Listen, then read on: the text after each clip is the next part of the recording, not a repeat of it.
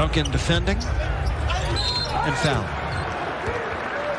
Duncan Robinson with his first foul. Robinson has played 8 minutes in his return game after missing 4 in a row. Has 6 points. And we might have another technical foul here. Let's see what all the fuss is about. Yes, no, a personal on Duncan. And I guess there was a technical foul after all. Oh, no. Kyle Lowry?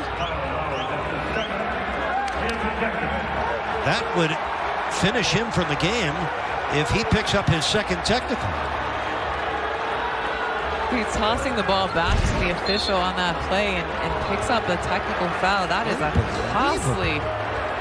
costly loss for Miami. I don't understand why he was hit with a tech. We would request another look at that. We knew this is the disadvantage, by the way, of not being in the arena, but we're going to all get another look together at this. Kyle Lowry got a technical foul early for complaining against a personal foul on him, and now he's ejected with his second technical in this first half. Powell makes a free throw. That's game-changing right there, folks. Game-changing. So Kyle grabs the ball, throws it.